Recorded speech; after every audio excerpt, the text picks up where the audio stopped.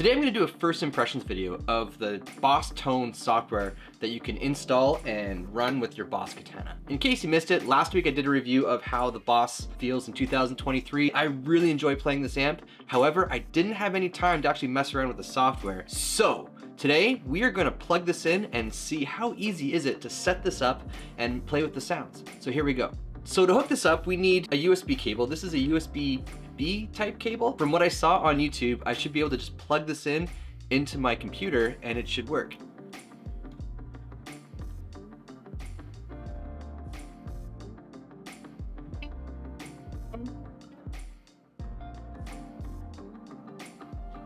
Okay, so it's not seeing it right off the bat, which I was kind of hoping it would just do. So let's download the drivers and everything and see how it works. So we're gonna go to, agree, download.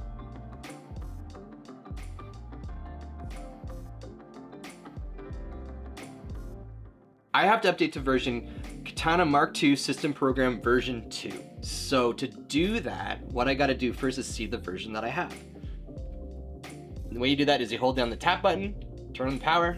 So all 5 lights above the effects are red, which means it's the old version. So what we're gonna do is we're gonna follow these instructions and we're gonna install the operating system on here and hope for the best. Anyways, I downloaded the file already, so let's go through the setup.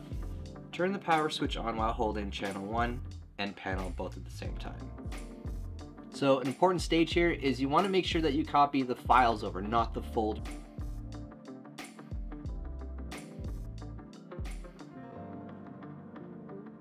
I double checked, the software is up to date. I reinstalled the Boss Tone Studio, so that should be good to go. So what I'm gonna do is I'm gonna plug this in, turn it on, and hopefully it works.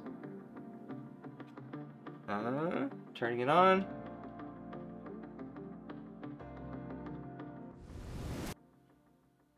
I go to Finder, Applications. I go to my Boss Tone Studio. Here we go. Fingers crossed.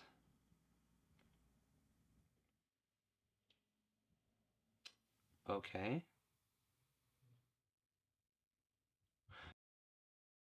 There is a ton of things we can do with this software, which I didn't even realize it because I've just been playing with the amp so far, but this is really cool. Anyways, let's just do a quick overview. So in the top section, up here, we have our different window panels we can mess with. So we have our editor window, our librarian window, which I believe it's like you can create like your own sound effects and bank them. Don't quote me on that, but I think that's what that's for. Tone Central. So this is just like different variations and different presets that you can download and play with, which is really cool. And then you have your system preferences. So if you need to change any settings. So the next part is basically the top of the panel. Now, I did a full review of this last week. I have the video, you can, wherever it is, check it out. It's a cool video. Just dealing with this right out of the box, basically, in the default settings. But that's what this section is here. So the first section is your amplifier type. So you can change like the different settings. Like, let's check that out.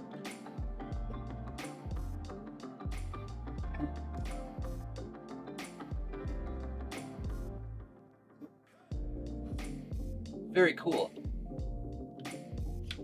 Again, it's not something that's available in the hardware form, but through the software you have access to those effects, which is really cool.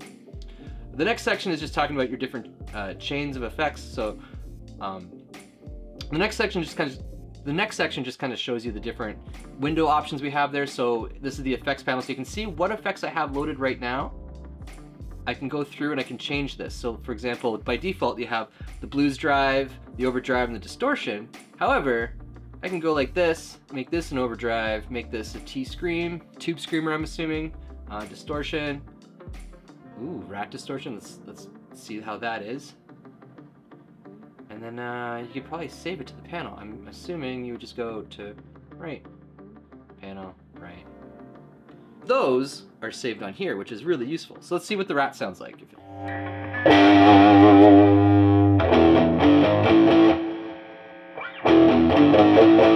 Yeah. So the next section we have different chains that we can select, which is pretty cool. So if you want to mess around with different orders that you want of the effects to come in, where your amp equalizer is, all that stuff, you can play with that.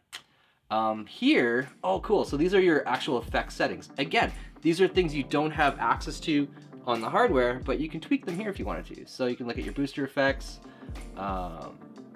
modulation effects, you can go through everything there, preloaded EQs. On this side here, you have the different channel settings. So each channel on your amp, you have 2 settings. So I can create new channels.